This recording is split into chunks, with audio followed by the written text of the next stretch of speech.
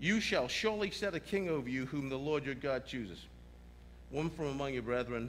And then it goes on down to 16. It says, but he shall not multiply horses for himself, nor cause the people to return to Egypt to multiply horses. Do you think we're talking about physically going back to Egypt? You got to build a lot of boats unless you can part the sea or walk a really long way around, right? I don't think that's what he's talking about. I don't think any of you do either. What was he talking about? He was talking about enslaving the people so that he, that person who had become king, could now advance himself. And we know that because it says, for the Lord has said to you, you shall not return that way again. Neither shall he multiply wives for himself, lest his heart turn away, nor shall he greatly multiply silver and gold for himself. Right?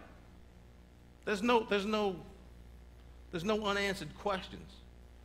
The leader is not to take his position and deliver for himself great wealth or great power or great control or anything else, right? Okay. What does that smack of? Stay with me now. Don't fall asleep yet. Okay. Keep thinking about what we're talking about in general. I'm looking for a single theme for all of this stuff that we're talking about right now. We'll talk about it in a minute. So Deuteronomy 18:1 through 18:8. My note is, those who serve the Lord, especially those who serve without making service their vocation, must trust in the Lord. Because the Lord, and just so you know, this has to do with the Levites, right? Being told, it's being reiterated, hey, you don't have anything in the land. You don't have anything in the land. Your portion is the portion that I've given you from my offering, right? That at that point, the Levitical order is the priesthood, okay? So this is a level of trust that they have to have in who? Who are they trusting here? When the Levites charge into battle with everybody else, knowing they're not getting any land, who are they trusting? Okay. What? Who said something over here? Say again? The other Israelites. Okay, who says God? Who says the other Israelites? Who says both? How many people didn't see that right away? Oh, come on. Nobody said it. Really? Okay. Thanks for your honesty. I'm just messing with you. They would trust them both. They're God and Father and their brother. They're God and Father and their brother. So what does that mean? Who's the priesthood today? We are. God has not changed. We know who God is. We're good on that. Right? Who's the other set of people we have to be able to trust? Each other. Who said each other? Each other. 10 points. Go to the head of the class. Oh, you're already at the head of the class. Okay. Just teasing. So the point is this. We don't really give points, just in case any of you people who are visiting were wondering. But it's an idea. Maybe we'll let you cash them in at the end of each month. Anyway, it was terrible. We are the priesthood. We're called for service, gifted for service. Many of us find it incredibly easy to trust which of those two entities? Really? You're not sure whether you trust God or the guy sitting next to you more? Really? Maybe if I sat next to you, it would be easier to answer that question. I don't know. But I think y'all are just being nice to each other. The reality is, most of the time, we don't even have a problem trusting God on anything, right? Sometimes we do. Sometimes we trust God and things don't go exactly the way we thought they were going to go, and the net result is, man. But when we do that, truthfully, who is it we question having trusted? God or our own interpretation of what we thought we heard him say? I don't know how you're wired, but I can tell you how I'm wired. I never question God. I'm sure he's right. I just assume I wasn't smart enough to understand what he was telling me. That's a bad place to be, guys. That's a bad place to be. And it's not where your Father wants you. Did you know that? He wants you to live an abundant, victorious, powerful life. My wife is just sitting there looking at me like, preach to yourself. Because she loves me, and I need that. I need that.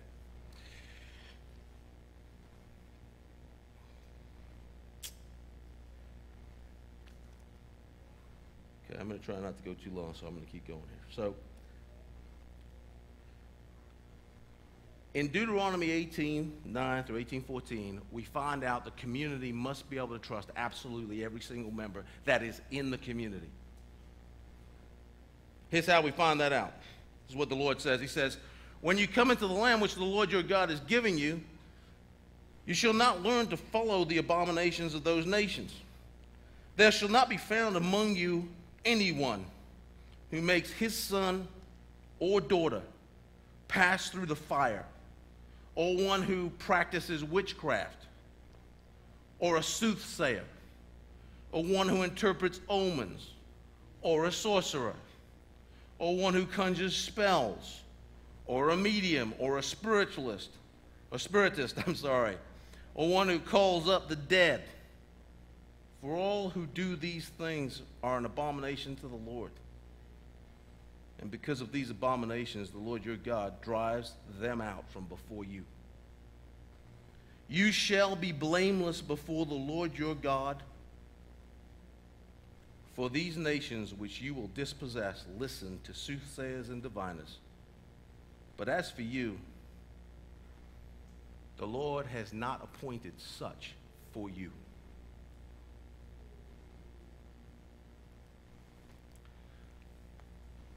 I bet you almost nobody in this room went and got a reading this week of their palm. Anybody go get their palm read? Tea leaves, coffee dregs, whatever it is, you guys. We know that part, right? But does that relieve us of all of these things? Are we free of all of these things? Let me ask you a question. And I'm not talking about you personally. I'm talking about people. Right?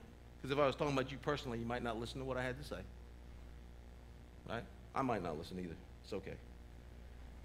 Let me ask you about this one. Here we go. Let me go to this thing.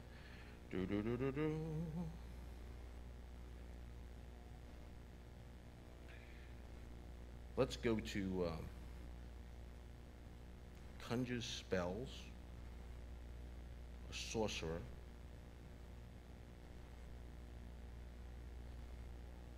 let's go with those two right now. Conjures spells and a sorcerer. Oh, wait, witchcraft. Let's do witchcraft. How many witches in the room today? I didn't think so. I didn't see any brooms parked outside. It's okay.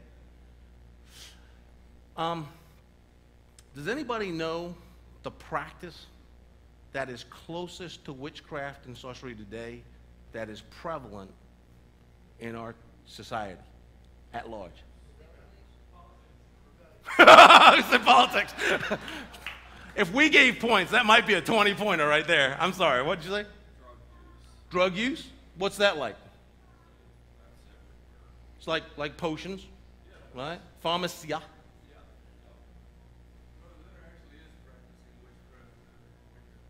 Oh, I was talking about in this room, but yeah, absolutely. I know what Wiccans and there are witches and warlocks. So yeah, I got it. But what is the practice? And that's a segment of society. But there's some practices that occur in our society on a regular basis that nobody really associates with anything more than a personality defect, right? Or a problem attitude that is just like witchcraft. What is it? I didn't think of that one. That's a good one too. Advertising. Actually, that is a type of what I'm talking about. Manipulation. That's where I was going with this. Did you all know that manipulation is witchcraft? It's a mind game. I don't care whether you call it politics or advertising. It's still manipulation, and that makes it witchcraft. You know what the problem with that is, don't you?